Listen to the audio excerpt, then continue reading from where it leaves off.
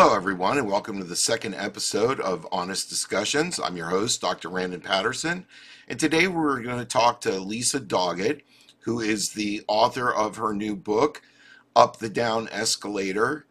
I had an incredibly pleasurable conversation with her.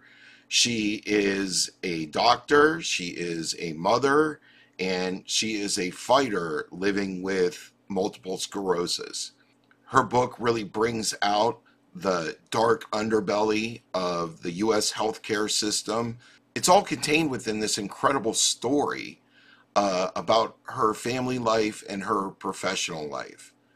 I really enjoyed reading the book. I encourage you to check it out. It's on Amazon, and I hope you enjoy our discussion today. We cover a lot of topics, in particular, how people that live in poverty suffer under the U.S. healthcare system the way it is built. And without substantial change, there is no end in sight for improving the system beyond what it is today. I encourage everybody to please like, share, subscribe these videos. We're trying to do something that hopefully will have an impact on how the world sees our doctors, our scientists, and hopefully build a big enough platform that we can aid in funding these endeavors, which are continually being defunded. If you think the police are being defunded, you should check out science. It's way, way worse. So on that note, enjoy the show.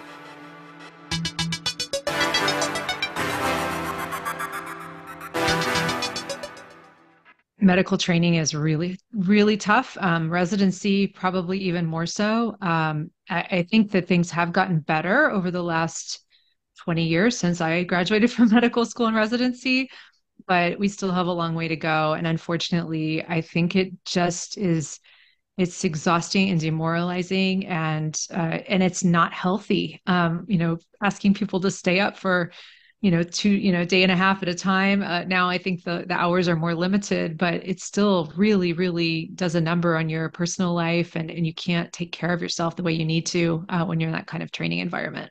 Yeah, and it does need some type of reform. Yeah. The biggest reform being the elimination or severe decrease in the cost, because part of what's driving Right. all of this is that medical students get out of school with so much debt that they are handcuffed to the working in an office that sees insured patients so that the insurance is safe money, so to speak, Right. albeit Right. uh, so that they can do these 15-minute interviews with people, and somehow that's supposed to be enough for every single visit, which is not true. The biggest thing that I love that you put forward is it is not okay to just shuffle people through the system. And unfortunately, when you're a first year practicing doctor with thousands of dollars a month to pay in student loan debt, what choice do you have other than to try and hit these quotas that are thrown at you from essentially insurance companies and directors of your institute that require X amount of cash flow? And that's the real measure of success, not what was patient outcome, not how do patients feel about the experience they had. Mind blowing. Yeah, we still definitely are too reliant on this fee for service model in our healthcare system, where doctors are paid for the number of patients they see, rather than the value of care they provide. And I think there's a movement to get us more towards the value side, where that is value, that is rewarded when good care is provided. But we have a very long way to go. And it's tricky to know kind of what the right answers are. I don't think there is an easy answer for payment reform. Um, Lots of patients need to be seen, and there aren't enough doctors. I think one of the other issues with what you're talking about coming out of medical school with a lot of debt is it really also forces students to go into a specialty and subspecialize, and we end up with not enough primary care doctors because the specialists are paid substantially more than primary care for sure. But if you didn't have this severe debt coming out of school, I believe many more people like yourself would be more interested in going into primary care.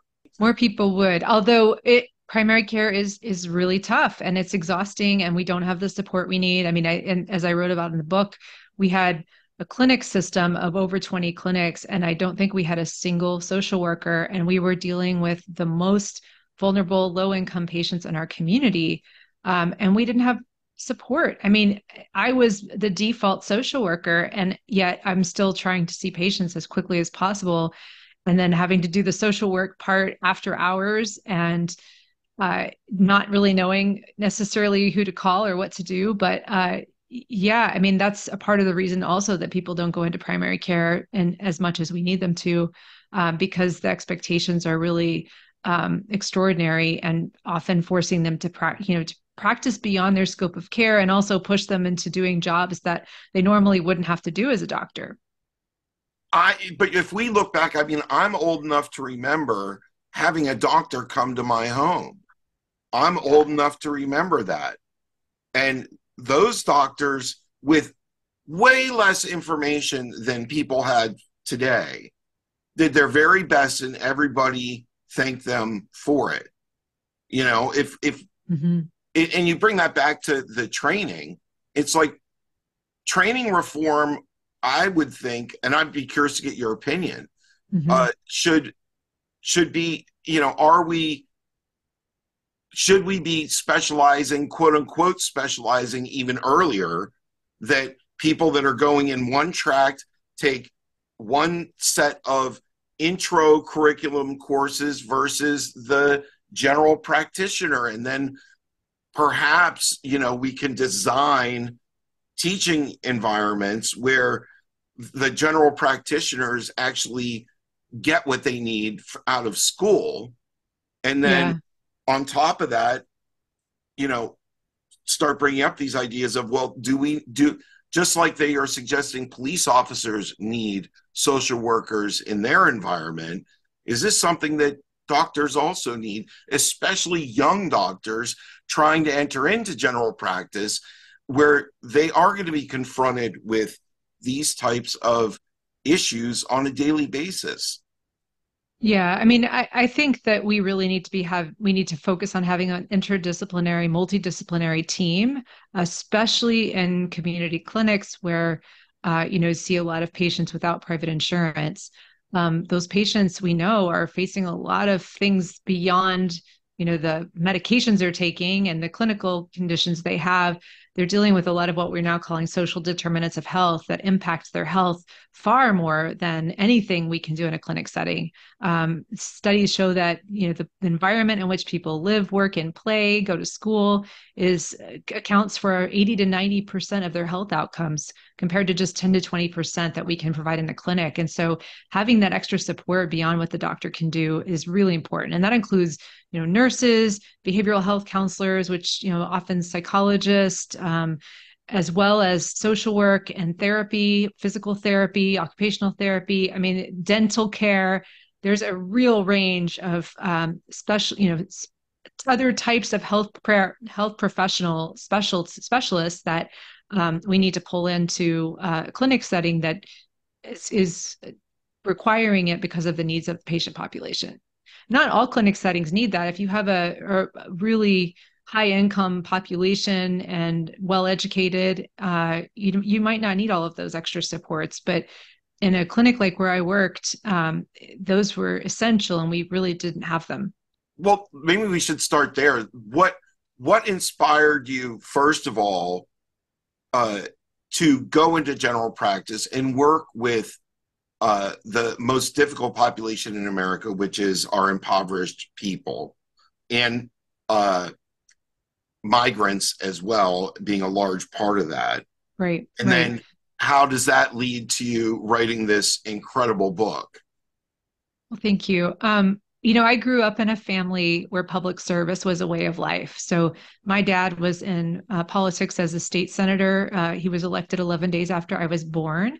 At the age of 26, served in the Texas legislature, and his whole mission was really like trying to help give a voice to people who normally wouldn't have that voice because they didn't have the income or the education to speak out for themselves.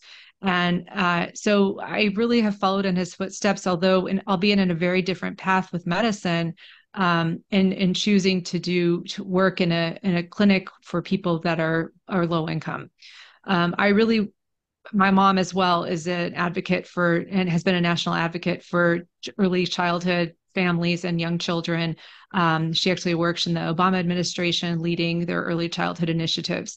And so again, like this was this was a mission for me to find a pathway that where I could make a difference. And family medicine really made the most sense. I thought, this is a way for me to work with people of all ages, from all over the place with any kind of medical problem. I at least can be, the person that can hopefully see them and connect them with any specialist that they need to see. So I think that I went to medical school in order to work at a place like the clinic I describe in the book, which is helping again the most vulnerable population, most vulnerable people in my community. And so, how one of the things you describe in the book is the the emotional turmoil that occurs when you're trying to help these people without the resources. And I Right. was, I mean, I knew that things like that happen, but the way you describe it, it's shocking. I mean, I get upset that my doctor does have a timer in his office. And when he comes in, he clicks the button. And when the button goes off, even if you're not done, you're done. And Well, and that's kind of smart. In fact, I probably should have done that sometimes because, the trade-off is if he doesn't do that, then other people are going to be waiting. And I was running late almost every day, sometimes an hour or more late regularly, and it was awful. It was awful for me. It was awful for the patients. But I felt like if I didn't give the patients what they needed and really make sure I was doing, checking the boxes and not just on the electronic medical record, but actually going through and asking the right questions, that I was going to miss something like my MS would have been missed had I been one of those patients. And I really think that it's a difficult situation when you're caring for people with people. One of my colleagues put it best. He said, people are inefficient with inefficient problems. And so the system, when you're forced to go, stick with this schedule and it's very rigid, that can make things really tough. I think we need to have more flexible schedules. And again, we need to have that interdisciplinary team with lots of different other types of health professionals to support primary care doctors as we're seeing patients. but how do we even start to get to that place? Where is the beginning of that road where uh, either a family practice or a clinic like you're running is not just the physician, it is the mental health person, it is these other positions that, guess what?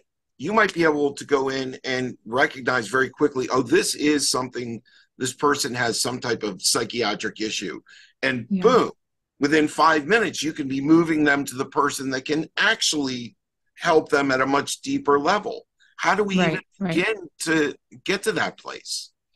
It's tough, and I don't have all the answers. I think we definitely need some kind of payment reform that, again, values value over numbers. We pay specialists far more than we pay primary care doctors. The thinking part of medicine is not valued the way procedures are. I'm not saying the specialists should be paid less, but I think that we need to reform our system so that primary care doctors are paid fairly and that we are given the time with patients to be able to give them what they need, especially when they're in a vulnerable situation. I had patients who had bats in their apartment, who had employers that were really unfair to them and not paying them for their work or not giving them breaks, even though they had medical conditions that required it.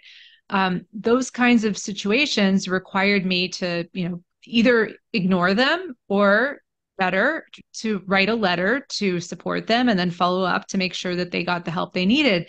But that takes time and that takes extra support that I didn't have. And so that's why I struggled so much working longer hours and really felt like I was regularly, um, you know, just off balance in terms of work life and my family at home. I just couldn't be everything to everyone.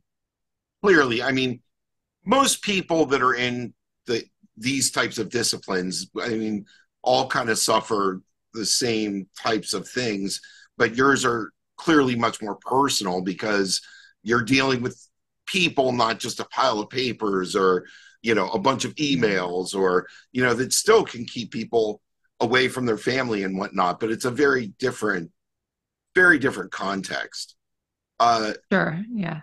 So how how do we talk about reforming the pay scales? Because if medical school didn't cost so much, certainly certain pay scales could be adjusted.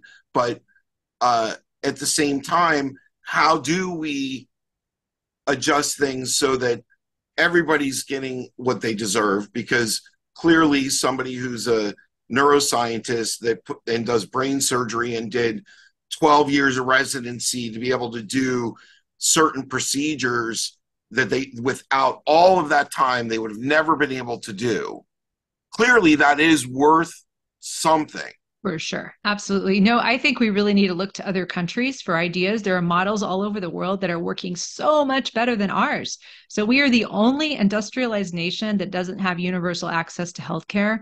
We are also spending far more per capita than anywhere else in the world on healthcare, and our outcomes are worse. So it'd be different if we were doing all of this and getting better outcomes, but actually we have very high rates of infant mortality, maternal mortality. Our life expectancy is lower than most industrialized nations because we are not doing this the right way. So we are leaving out lots and lots of people and we're not getting the outcomes we need. We need to look to other countries for models. And I don't really know enough about who's getting it right, although I know that a lot of other countries are doing better than we are.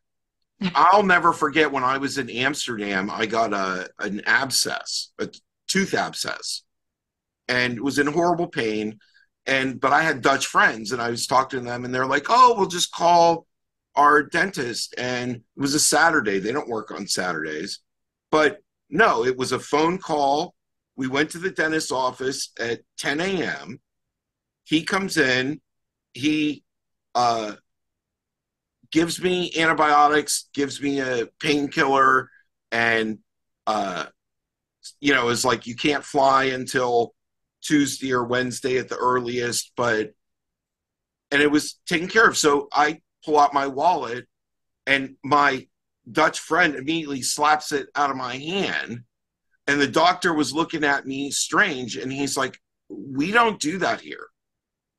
And Wow. I Yeah. was just like blown away, 27-year-old man, that the dentist for an American, not even part of the country, doesn't pay taxes.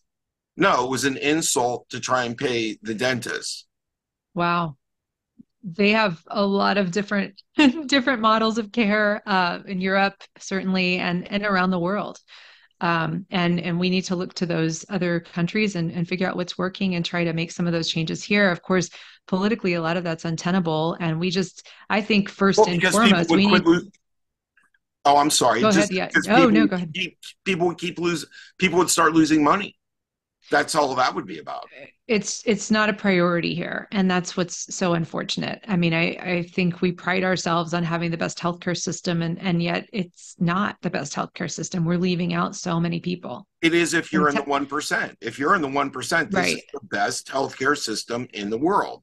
And if you're not part of the sure, 1% and you're in the bottom 50%, the numbers show, it's one of the worst actually for industrialized nations. Do you yeah. think that our complete lack of preventative care in this country is a major source of all of these health outcomes? We don't have enough preventive care. I don't think we have a complete lack of it. I do, that was a big priority for me as a family doctor, was trying to ensure that people had preventive care. I have a new position I'm starting in the fall where that will be that will be a big focus too. But we don't do enough. The Affordable Care Act helped. We took away the premiums for people having to pay for a mammogram. And I had a patient actually before the Affordable Care Act who wouldn't get her mammogram because she couldn't afford I think it was like 20% that she had to pay on top of, Medicare. She had Medicare. She had to pay the extra portion of the cost, and she couldn't afford it. It wasn't even a choice. She truly couldn't afford it. And so people would forego preventive care like that patient because of the cost for preventive care. And fortunately, we have now prioritized preventive care, and that is covered by insurance, that extra deductible. But we still have a very long way to go, and it's unfortunate how many people still are not getting their screening for cancer that they need to, are not getting immunizations. Immunizations are a huge part of preventive care, and yet we have large portions of the population that refuse to get vaccinated, don't believe in vaccines. And it's a real sad thing to see people that get seriously ill and even die as a result. But we have a long way to go with prioritizing preventive care to the extent that it needs to be done. Well, and this is the part that if you want to see what we're talking about, you'll have to go watch the episode on Rumble, where scientists and physicians are not censored about the work that they work on. Uh, YouTube is a great platform because it has a huge audience, but the censorship on this platform has really gotten out of control because you can't even talk about or or the biology of, even though I'm a virologist and a molecular biologist, I'm not allowed to talk about it. Can't talk about the history of man. You can't talk about how is mathematically manipulating the public. You can't talk. And that's why I really encourage everyone to please check us out on Rumble. Subscribe there. That's where you're going to hear the real dope. So, on that note, on with the show. It's so many other things to talk about. Like uh, when you discussed in the book about uh, people getting the care they need who were not citizens, I think that everybody needs to hear your experience because, yes, we should have some type of controlled immigration. I don't think many people think it should just be uncontrolled, that we should be able to decide who comes into the country and who doesn't. But once you're here and you have a problem, I mean, we have to be a human being first. I And agree. and I would just love for people to hear your experience with that community and how any ideas that you have to try and deal with it moving forward. I agree. I think it's the compassionate thing as well as, frankly, the economical thing to do to take care of people once they're here, and provide healthcare that they need and deserve. We have a lot of people who are immigrants, legal or not. They are providing a great deal of support for our workforce. Many of them are taking jobs that others wouldn't want and don't want, often are paid low wages, and they deserve to have care just like everybody else. It's really tricky, but I've certainly had a lot of patients who have struggled because they were allowed to come to my clinic, but getting care for them was much more difficult because they didn't qualify for patient assistance programs to get free medications like many of our other low income patients. They couldn't see specialists without having to pay more. There were certain things like if they needed dialysis, they couldn't get it unless they were having an absolute emergency. And to the point where they were on death's door, then they could get dialysis. But being able to do it in a earlier stage where it would actually prevent them from getting so sick was not allowed. I had a patient one time who had some kind of major issue in her spinal cord. She was a young mother who had three children, and including a new baby, and she was basically dismissed from three or four emergency rooms before coming to see me. I noticed she had some neurologic findings and was able to get an MRI at a discount urgently because it was an emergency. She ended up having spinal cancer. And we admitted her to the hospital. She was then discharged from the hospital because they told her she had to pay $10,000 up front in order to get any kind of surgery. I mean, it was just a horrible challenge to try to get her care. Ultimately, she did it at a medical school in a different city, but it is heartbreaking to have patients who are here that are working hard and are not able to get just basic care or emergency care as they should, just because they're another human being. And, part of that too is they're here and working hard, as you said, and their employers uh, are just like, well, if you don't keep up, there's somebody right behind you, and you could, we don't care if you exist or not, even though we're living off of your back and not paying taxes on your labor and. But Right, right. so maybe you could explain, because I think this is something that people think is what's the word I'm looking for? It's a myth. They think it's a myth that people without insurance, whether migrant or not, people without insurance or very poor insurance end up paying way more than people that do. Why is that? What's the reasoning behind it? How can hospitals get away with this type of stuff? Yeah, so I think what you're referring to is that individuals who are uninsured will have to pay kind of the full rate for care, whereas insurance companies are able to negotiate a discounted rate because they have large numbers of patients. So there was a Wall Street Journal article from a few years ago that looked at the costs that were billed to an individual who was uninsured versus what an insurance company would pay, and it's substantially different. So if you are uninsured and you have to go for an x-ray or you have to go in for a hospitalization or an emergency room procedure, often you will get a larger bill than the insurance company would. There are sometimes programs where you can get charity care, where there's discounts. Our clinic had a program where you could get discounted radiology that was substantially less than full price. But without those kinds of programs, you're often going to pay a lot more because you don't have that power to go in like an insurance company with thousands of patients to negotiate a lower rate. But It's really unfair.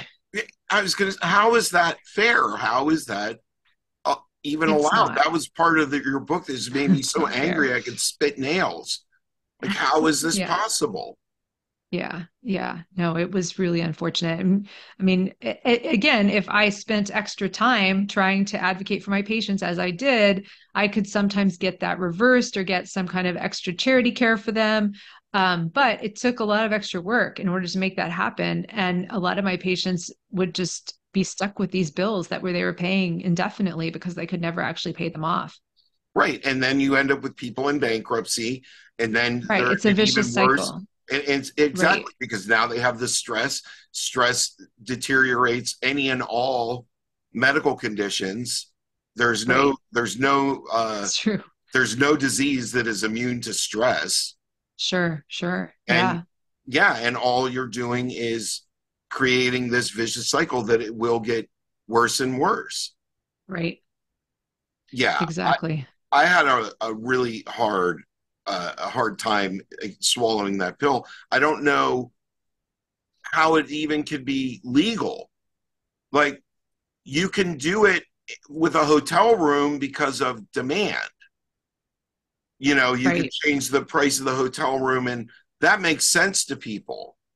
It Right. doesn't make sense to me that somebody absolutely requires like dialysis before they die, and that no, we're going to charge you if you end up in the emergency room, we're only going to do it if we have to, and then it's going to cost you three Yeah. times what it would cost to do the average for the same exact procedure.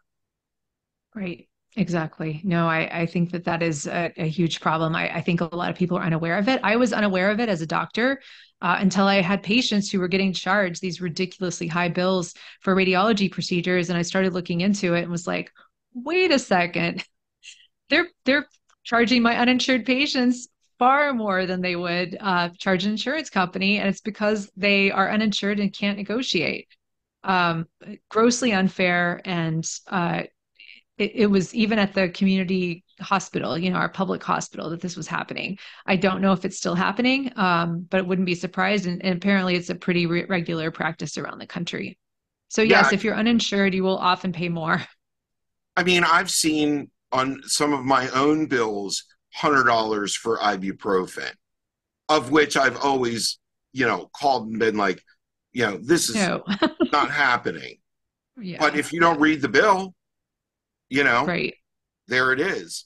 Uh, Right. No, it's great that you're looking. I think that's one of my bits of advice for people is really to look carefully at your bills, advocate for yourself. Don't be afraid to speak up. You've got to make those extra phone calls, but it's worth doing because you often can save a lot of money that way. for people that don't know, you actually can negotiate for yourself with the hospital. And I've done it once in my youth, and no, you actually can. You can agree. And Yes. And actually, if you have a bill that you truly can't pay, it's important to call the hospital. Don't ignore it. Call the hospital, explain your situation, and they often will give you a discount and work out a payment plan. But again, you have to ask for it. Not a lot of hard and fast rules. A lot of things are flexible, but again, you have to advocate for yourself. I think that's really important. Here's something else I Agreed. want to ask you, because you Yeah. brought up about the uh, all of the paperwork that is done and the paperwork issues and the systems that you're required to use to do these things. How much of the cost of healthcare in America, how much is it inflated by all of these, some of them completely nonsensical rules, like you couldn't have alcohol tissue wipes in in a Exam rooms. room Yeah. unless they were locked. Like Yeah. how much of this is creating additional costs due to labor, and then also it also seems like waste is involved. Sure. No, it's got to be a lot. I haven't seen numbers as to how much additional cost some of these inane rules cause, but it's definitely ridiculous, and it really varies. I think place to place. I think that some clinics are able to get by without having to. I mean, some of it's just kind of the interpretation even of the rules. I don't know that the rules themselves were that ridiculous, but the administrator's interpretation often made it pretty tricky for us to operate at our best capacity and with maximal efficiency. Yeah, I don't know. It's got to add a lot, but I don't know the numbers. Well, it's even if it's 10 or 20%, that would be in Oh, a America, lot. That'd be a yeah, like ton. Yeah, many hundreds of billions of dollars. yeah, yeah, for sure.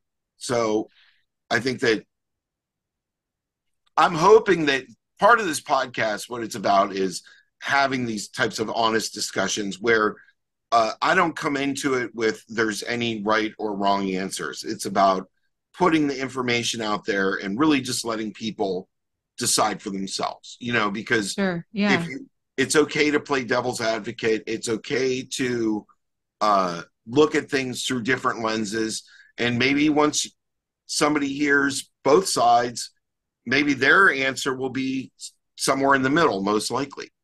So Yeah. uh, I'm hoping that by you getting your words out, that it will counteract some of what people see in the TV every day, telling them that they need this and they need that, and we have to do it this way. And it's like, no, what we need is some type of reform to start where they've been talking about single payer healthcare for God knows how long.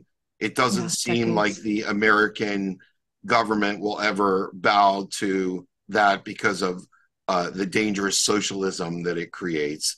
Uh, but we need some type of reform because having you spend, I don't know how much of your day it is, but having you doing reports that are meaningless versus the stuff that you need to be writing down on the patient's history and the stuff you need to be writing down to make sure that the patient gets the treatment they need. And then on top of that, making it that the medical information system works. I Right, right. I mean, I want you to talk about it, and I'm sure everybody's had their own experiences.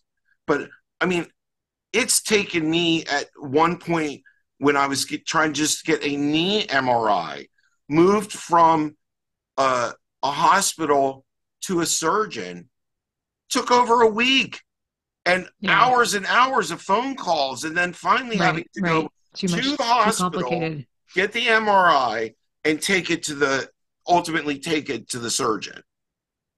Wow. Yeah. I mean, not surprising at all, actually. Unfortunate. But yeah, not surprising.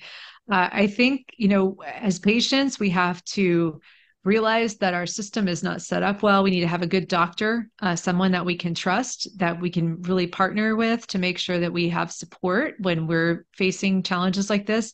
We do have to have insurance. I recommend everybody have insurance if they possibly can. And of course, that's not an option for everybody, but there are people that opt out of it, and you never know what's going to happen. Like with me at age 36, I got multiple sclerosis and I was, you know, the most healthy person on paper that you would ever. I mean, I was doing everything I could think of to be healthy, and totally got MS out of the blue. And multiple sclerosis is a disease of the central nervous system that can cause a variety of problems, including progression to serious mobility problems and disability. So having insurance was key. My medication cost the same as about a mid-range used car is the way I describe it, for a 3 month supply.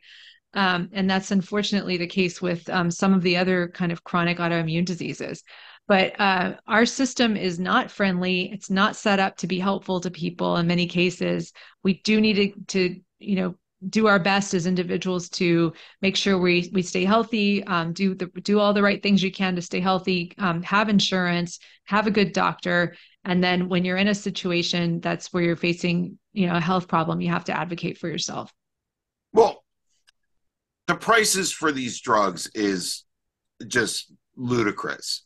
And I know. as a It's true. retired academic researcher, I want to explain to people how the system actually really works most of the time. Most of Yeah. the time, the drug is developed in an academic institution where a scientist that's been paid by the NIH or the NSF or some government agency for the most part develops this technology. Then a drug company comes along and is like, oh, well, this looks promising. We're going to license this from you, where you've already done most of the work. And then they get it from the university, and then they do some work on it, and they claim this work costs in excess of 100x what it actually the Right. university spent on it. And they use these justifications to say, well, we've spent all of this money on the drug. No, you didn't. What you did is you ran a human based study. Now, those are Yeah. expensive. However, you're a drug company, you are making billions of dollars. So you should be able to afford it. And no, now they're even trying to push that back on to the universities that, oh, well, we won't sign a licensing agreement with you for XYZ pharmacology until you've done phase 1 trials. The Yeah. university. Well, Wow. they don't have the money either. So what we have, and then the drug comes out and then they charge a small car price tag Right. for Exactly. 3 months supply. And this is for Yeah. cancer patients. This is for anyone with an autoimmune disease. This is I mean, you could go up and down the ladder of chronic diseases or awful diseases, and this is just commonplace. And Right. meanwhile, many of these drugs maybe shouldn't even be on the market. It's hard to know. Some of them are not studied well enough. That's for sure. Exactly. But what do? We put one of the people that worked for us in our company, we put them in the FDA for a few years until the drugs in our pipeline get approved by that FDA person. And then we bring them back in the fold and rehire them and pay them multi-million dollar bonuses at the end of every year. It's hard to trust the system, but I think that we have a lot to learn and a lot that we can learn from other countries. And there are a lot of good ideas out there. We just need to prioritize making healthcare affordable for everyone and making sure everybody has access. Well, maybe this is a good transition into the other part of your book, which And I have to warn you, I have a 3 o'clock or like a phone call at the top of the hour. I'm just realizing I didn't tell you that ahead of time. okay. So I've got another 10 minutes, but like I don't have a lot of more time than that. Well, then let's spend the last 10 minutes on multiple sclerosis because, Okay. uh, as I said to you when we started this out, your courage in putting out your story in the personal level that you do it, first of all, is what makes the book so easy to read and captivating because it really Thank does. you. Thank I you. burned through it in 2 days, didn't put it down. It was easy read, but Yeah. super pleasurable. Like you're a good writer. Thank Uh, you. so when you why don't you just give people a little bit of background on MS and how it affected you and you know what anybody should really actually be looking for because the road to diagnosing MS, I think the clearest thing you can say is that you could actually go years with it before you know that you have it, and that may be a lot of damage occurring before you're You're even right. recognizing of it.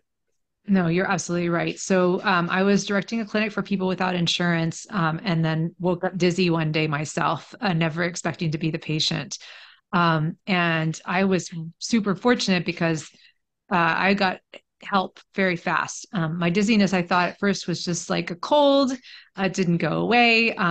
Later in the week, I saw a neurologist friend over lunch. I saw an ENT doctor, ear, nose, and throat doctor the following Monday, got an MRI the following Tuesday. Within 8 days or 9 days of symptom onset, I had a diagnosis of MS. As you said, it's a really tricky disease to diagnose because the presentation is so different. So I had dizziness and double vision. Visual changes are fairly common with MS, but people can have mobility problems, just cognitive problems, just not able to think clearly. Numbness and tingling is another one where people will get kind of, it's a common presentation with MS. Temperature But issues. yeah, but the reality is there's not a single presentation that tips you off that this is MS. And the MRI test is usually how we diagnose it, along with symptoms, as well as sometimes, as in my case, a spinal tap to look for certain types of proteins that we see with MS. I think that anybody that has unusual neurologic symptoms, especially if they're a woman and they're younger, so between ages 20 and 50 is when MS is most commonly diagnosed. Women are about 3 to 1 more likely to get MS compared to men.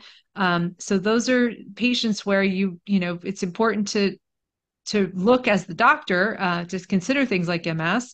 And if you're the patient, you have to sometimes, again, really advocate for yourself to get an answer if you're not getting a clear diagnosis.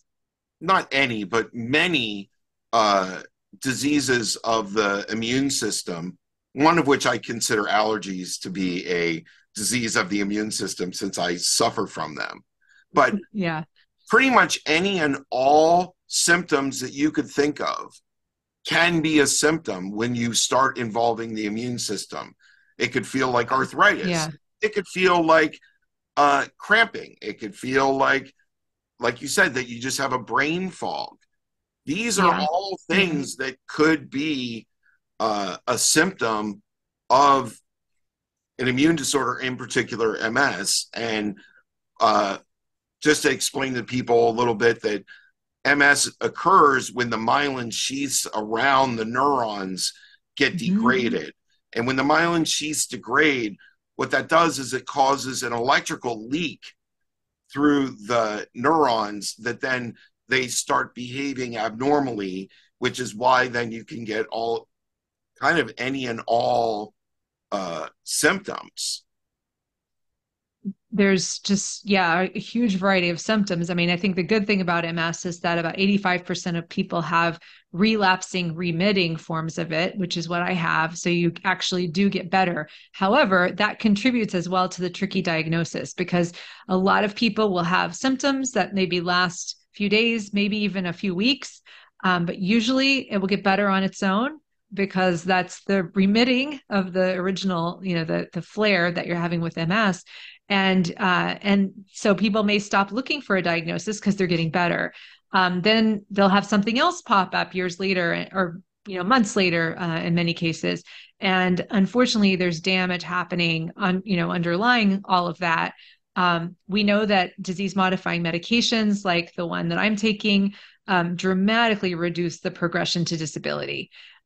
Those medicines are really, really important.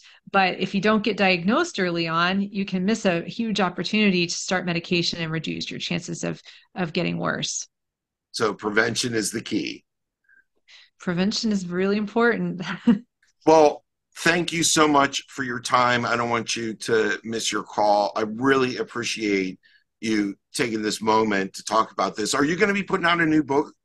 Do you have a new book in the works? Oh, I don't have a new book in the works right now. I'm just working on getting this one out to the world. But Up the Down Escalator, Medicine, Motherhood, and Multiple Sclerosis. That is my memoir, just released in August, and really hoping to get a lot of attention and that it helps people with chronic disease, those who take care of people with chronic disease, or just anyone going through a challenge. I hope that it can be helpful and resonate with those people. Well, I can say that it's inspiring and it hits many heartstrings, and I appreciated reading it. And I thank you again. And I really do hope to speak to you again on when you actually have a little more time. Sure, no problem. I didn't Although I know expect to your have a life is call busy. get scheduled at 3, but I had a colleague who had RSVP'd to a meeting that had fallen off my calendar, and so I'm going to try to grab the call with her. But No yeah, worries. let's. I How really long? enjoyed it. Me too. Thank you so much. You're You've asked welcome. really probing, thought-provoking questions. Well, here's hoping that you end up on the New York Times bestseller list. I'm hoping for you. Thank you. Appreciate it.